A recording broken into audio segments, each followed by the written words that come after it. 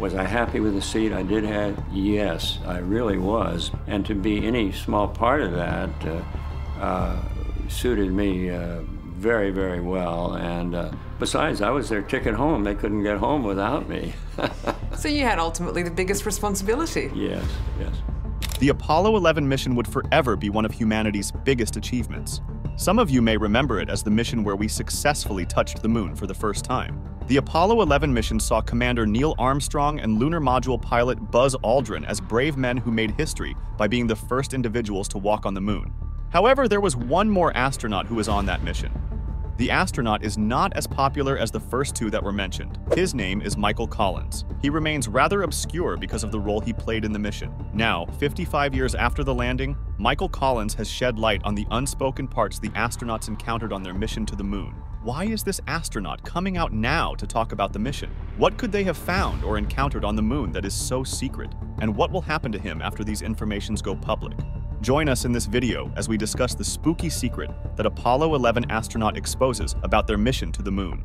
Everyone remembers Neil Armstrong's iconic statement as he took his first steps on the moon. It's one small step for man, one giant leap for mankind.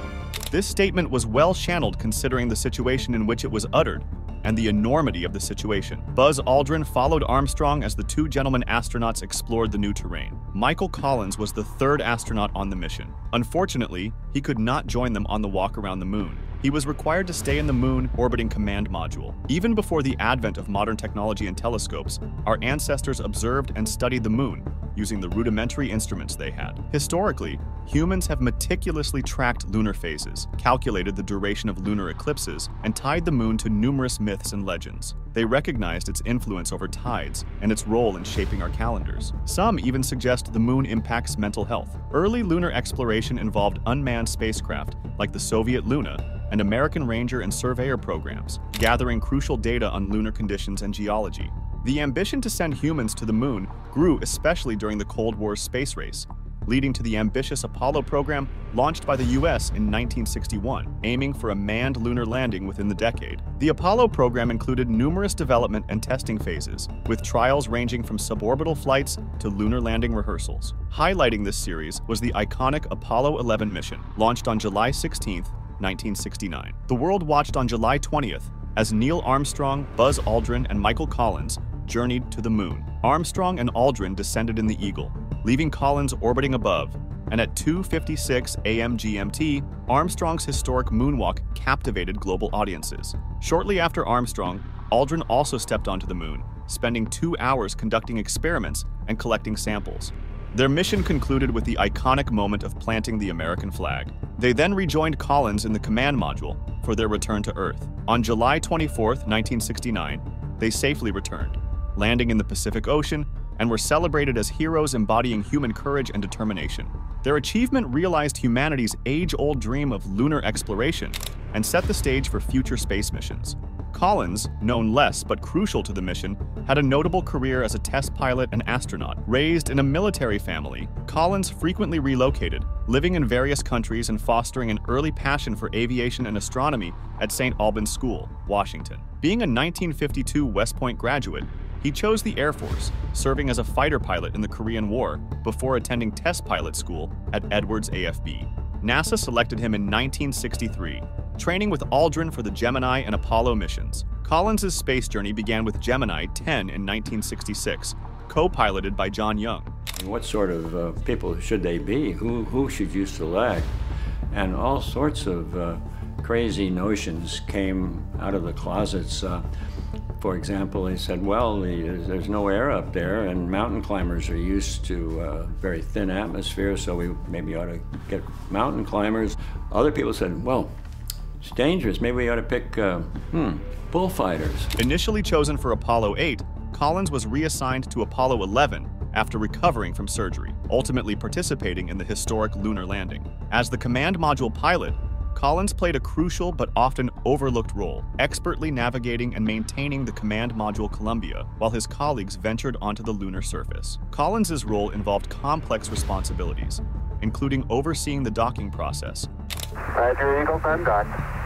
Roger, how does it look? The Eagle has wings. which was critical for the mission's success. After Armstrong and Aldrin descended to the moon's surface in the lunar module Eagle, Collins remained alone in the mothership, or command module, known as Columbia. He was monitoring the systems, maintaining communication with mission control, and preparing for the lunar module's return. Contrary to perceptions of isolation, Collins was pivotal, engaged in critical calculations and maneuvers for the mission's crucial success. His precision and skill were indispensable for the mission's achievement. Collins faced the daunting possibility of returning to Earth alone if the mission failed, but executed his duties with precision and calm, significantly contributing to the mission's success, including the trans-Earth injection.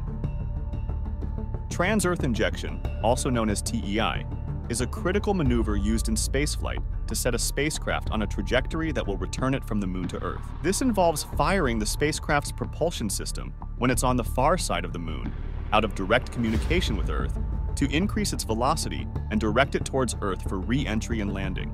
But then you start to question, what are the things this lone astronaut pondered upon during his alone times on the ship? As the lunar module, which carried his crew members, disengaged from the ship, Collins remained on board to command the ship. He spent a total of 21 hours in lunar orbit. In each orbit, Collins spent 48 minutes of it in radio silence, not a beep from his colleagues on the moon's surface, and not a single word from his team back on Earth. He just rotated in the dark, terrifying void of space, alone and in silence.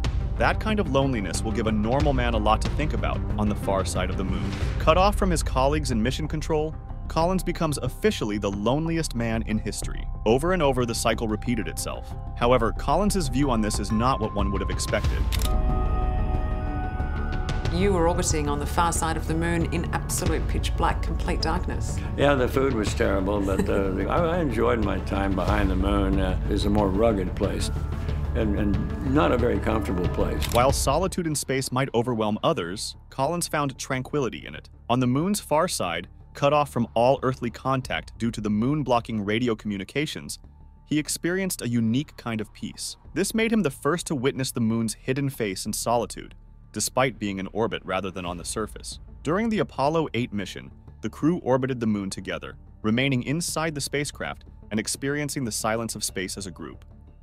In contrast, Collins experienced periods of complete isolation on the far side of the moon, waiting until the spacecraft reached the near side to re-establish communication. The far side's absence of radio noise due to being shielded from Earth's emissions makes it an ideal spot for radio astronomy, allowing for the clear detection of faint cosmic signals without terrestrial interference. The moon's near side, in contrast, is bombarded with Earth's radio frequencies, complicating such detections. Lacking a significant ionosphere, the far side allows for uninterrupted cosmic radio observations. China's Chang'e 4 mission, landing a rover in the von Karman crater, aimed to explore this potential by conducting low-frequency radio astronomical studies with the help of a relay satellite at the Earth-Moon L2 point. At this exact place, the second Lagrangian, a balance of gravitational forces, facilitates communication between the rover, lander, and Earth. The moon's far side, shrouded in mystery and silence, offered Collins a unique solitude. He appreciated Earth's beauty from this distinct perspective, reflecting on humanity's place in the universe. Amidst this tranquility, Collins remained diligent, planning and ensuring mission success, embodying the pioneering spirit of Apollo 11 through his critical contributions and contemplative moments in the vastness of space. Orbiting the moon, he was among the few to witness its far side and the Earth rising over the lunar landscape, an experience that deeply moved him, highlighting Earth's fragility and our interconnectedness. This revelation reinforced his commitment to Earth's conservation, advocating for greater environmental responsibility and hoping for global leaders to share his perspective. This solitude led to existential contemplation, reflected in his autobiography, Carrying the Fire, where he explored the universe's meaning and humanity's role. Space travel deepened his spiritual perspective, seeing the universe as purposeful and ordered. We hope you enjoyed this video, and if you did, make sure to drop a like and subscribe. As a gift for staying until the end, I left you here 2 other mind-blowing videos like this one. See you soon!